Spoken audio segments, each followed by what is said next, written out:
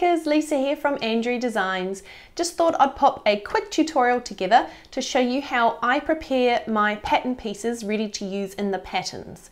So all of us pattern designers cut up our pattern pieces slightly differently, and then we provide different instructions for how we want you to assemble them once you purchase the pattern, print out the pieces and get ready to make the item. So this is just how I do it, and I'm just going to show you so that you can then refer to the directions and understand exactly what you're supposed to do. I'll show you two different examples. So the first one will be how to join pattern pieces in sequence. So 1, 2, 3 to create longer strips, and also how to join them in a grid-like fashion. So for example, for this one, for the S&S tote, so we've got 1, 2, 3, 4. So come with me, it's really quick and easy, and let's get started. To assemble pattern pieces in a sequence, A, B, C, D, you will need your pattern pieces, some sellotape to join them together. I just use a rotary cutter and a ruler to cut mine. However, you could rule a line and cut with scissors if you want. That's just going to take more time. As you'll see, I have a rotary cutter like what I use for fabric. However, I have paper written on it, and I have an older blade in here that used to be for fabric once upon a time. It's now far too blunt for fabric, but it is perfect for cutting paper. So this is my paper cutter. To start, all you need to do for my pieces is you'll see on the pattern pages that each of them have little grey square or rectangles, that when joined form a 1/2 inch square. These are what we're going to use to match them up. So I like to go along, because I'm left-handed, I like to trim the left-hand side off each of the pieces of paper. However, if you're right-handed, it'll be more logical for you to trim the right-hand side. So A doesn't have any rectangles on the left, so I'm just going to put that to the side. I'm going to trim the left side off B, and all I do is line up my ruler so I've just got a smidge of the grey rectangle peeking out. And I'm just going to trim the edge of the paper off. So that's B done. I'm going to do C. One thing I should say, whenever you're assembling pattern pieces from my patterns, always trim and assemble them first before you cut out the pieces. Once you cut these out and you cut off these page numbers, it'll be much harder to figure out what pieces go where, and you'll almost be setting yourself up for failure, or a pretty good challenge anyway. So always trim and assemble the pages in their entirety first, and then cut your pattern pieces out. So that's C and D.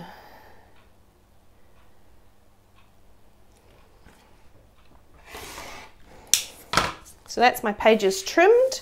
So from here, all I need to do is stack them, lining up my grey rectangles to make my 1/2 inch squares. So I'm going to start at the end here where I've finished up cutting. And I like to turn them so that I can eyeball it horizontally, and all I'm going to do is place the trimmed piece of paper over top of the non-trimmed side, match up those rectangles so they're nice and butted up against each other, and also cross-check that the lines for the pattern pieces are also lined up together. And then all you need to do is just run a line of tape across to stick them down. And that's the first pair joined. So then I'm going to do the same for, so that's D and C, then I'm going to do the same for B. Again, trimmed edge over top of non-trimmed edge, match up those rectangles, check that my pattern pieces line up and they look really good, and hope that it doesn't move. Grab some tape and stick them together. And one more here to attach A. Again, trimmed edge, over top of non-trimmed edge. Check everything lines up with itself. Looks good. I'm just going to use this as a weight. I don't want my pages dropping off. And stick. And that's done. That's how quick and easy it is to assemble sequenced pattern pieces or pattern pages. From here, you would go ahead and cut out the pieces you require, and we'll move on with the next step in the pattern. To assemble pattern pages that end up in a grid where you've got, for example, 1, 2, 3, 4 or A, B, C, D, this is my process for how I do it. Again, because I'm left-handed, I usually end up cutting off the left-hand side of the pages. If you're right-handed, you'll most logically cut off the right-hand side. So first of all, sometimes it helps to just lay the pieces out as they are in order so you can visually see what you're going to be putting together. So I've got A, B, C and D, and you can see already there's the shape of the pattern piece, and once we've trimmed off these inner edges it will all come together nicely. So from here what I'm going to do is I'm going to trim off this left hand edge of D and B so that I get a nice cut edge right up next to the grey boxes. So I can just leave the pieces right where they are, and I'm going to trim off those edges. Again, having the ruler right up next to the edge of the grey box, and just trim it off.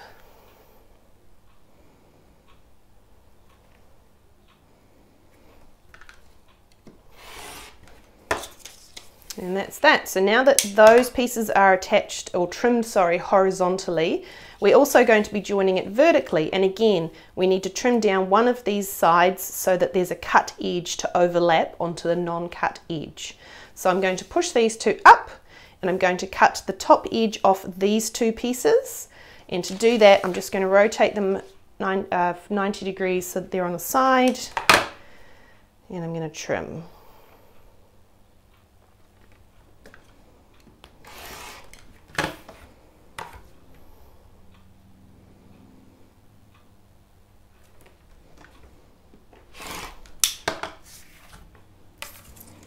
And then rotate them back, and we can start to see our piece come together. So we know that this is going to overlap here, this is going to overlap here, and then this bottom section is going to overlap onto the top. So we're going to literally sellotape it together as I just showed.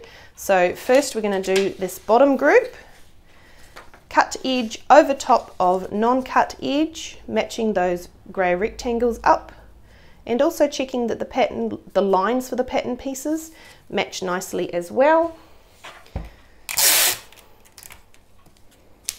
And we're just going to sellotape it together. That's that first one. I'm going to repeat that for this top pair. So again, I'm just going to turn it so it's easier to sellotape. Cut edge over top of non-cut edge. Match up the grey rectangles, check the pattern piece lines line up nicely, and tape it together. There we have our top row and our bottom row, and then all we need to do from here is place our bottom row with the cut edge over top of the top row, match up all the rectangles along the whole width, double check that all the pattern piece lines line up nicely as well. And once you're happy with the placement, I'm just going to weight it down so it doesn't move, sellotape it in place. For these wider strips, I like to sellotape the middle section first, and get that stuck, and then I tape the sides.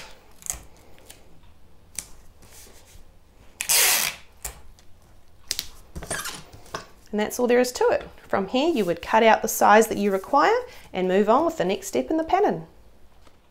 And that's all there is to it. Your pattern pieces are now assembled and ready to use, and you're ready to start cutting out your fabric. I hope you found this tutorial helpful, and I hope you've learned a few little tips and tricks on how I cut up the pieces ready for you to use at home. If you have any questions, feel free to comment below. Otherwise, until next time, happy sewing!